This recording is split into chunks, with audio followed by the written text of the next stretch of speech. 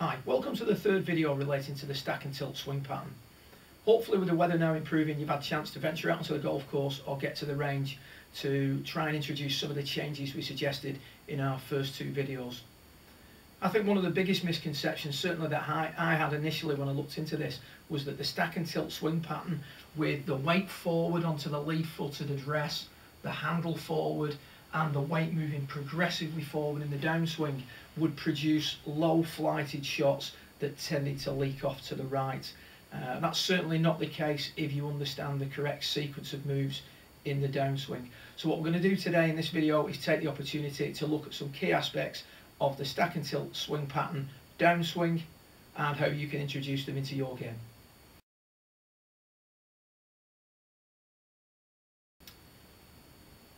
In any golf shot, the key move that initiates the downswing is vital, as the downswing happening so quick is largely a chain reaction. So if we get that first move right, it's going to make it much easier to progress through the downswing properly.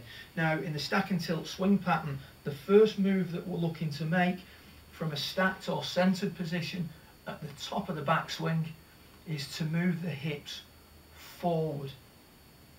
So the first move is to move the hips forward.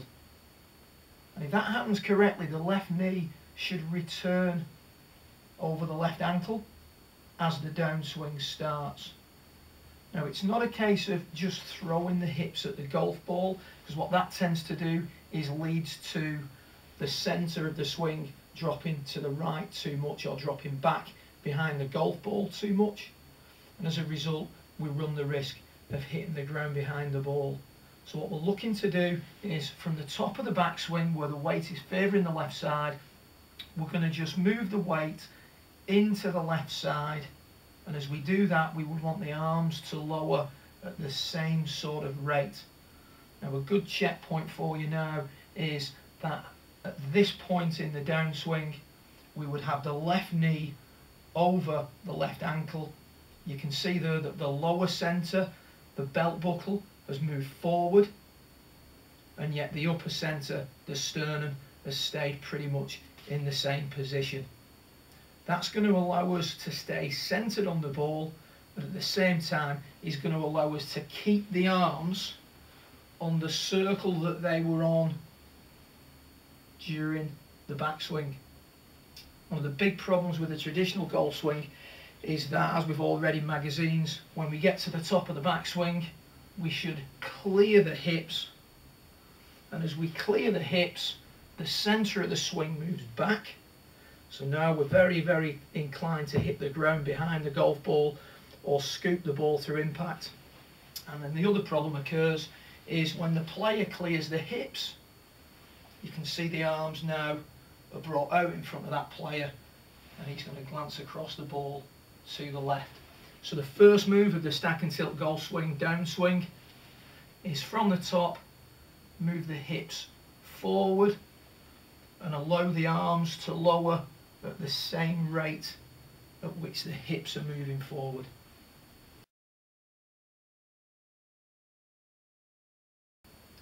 So now we're in a position where we've moved the lower body forward, we've moved the hips in a linear fashion towards the target. What we do next in the golf swing and the downswing is we continue to move the hips further forward. You can see there the left knee or the lead knee getting out in front of the lead ankle. So we've got much more lateral movement towards the target with the lower body than we would have in a traditional golf swing. What we've also got in this position is the handle of the golf club leading the club head. You can see that the shaft of the club leans towards the target.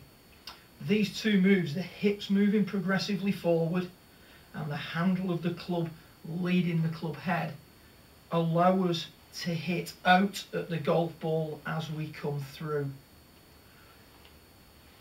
this way, which is essentially we're going to get that golf ball to draw. One of the common problems amongst club golfers is that they come into impact, there's a tendency to want to help the ball up in the air, and whenever we do that, we can see that the hips cease to move forward, and now as the club passes the hands, we're going to run the risk of topping the golf ball, but in particular slicing it, because as the club passes the hands, the club is working left too quickly through the hitting area.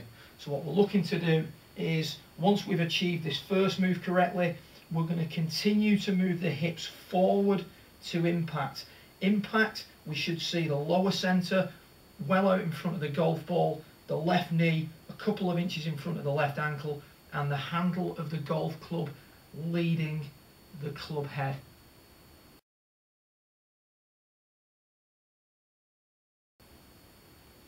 So from this solid impact position, what's going to happen next as the club comes through impact, the lead leg is going to begin to straighten, raising the belt up slightly. The arms continue to extend so that at around about chest or waist height here in the through swing, both arms are fully extended. This is essential for speed and also ensures that the player continues to hit out rather than cutting across the golf ball. So again, we're going to just get that left leg or lead leg straightening. You can see the belt buckle raising, both arms extending before the wrist then to start unhinging. And we can see in the follow through that the backside is tucked beneath the player rather than what we see with a lot of club golfers, where the hips creep back and the torso creeps forward. So there you have some key moves in the stack and tilt downswing. When we're looking at this move, particularly the move through the hitting area, as the left leg or lead leg straightens and the hips continue to move forward, you can see there that the spine is clearly tilted back. This is why you've done correctly. The correct downswing sequence of the stack and tilt swing pattern will not produce low shots. If anything, this will get you hitting the ball higher and much more right to left. So there you have an insight into the stack and tilt downswing. During the next blog, we're going to look how you can apply the stack and tilt swing pattern to hitting your driver, and also then progress into some drills and exercises that can help develop the pattern further. If you need to speak to us between now and then, feel free to contact us by telephone or visit the website on www.hotwoodgolf.co.uk.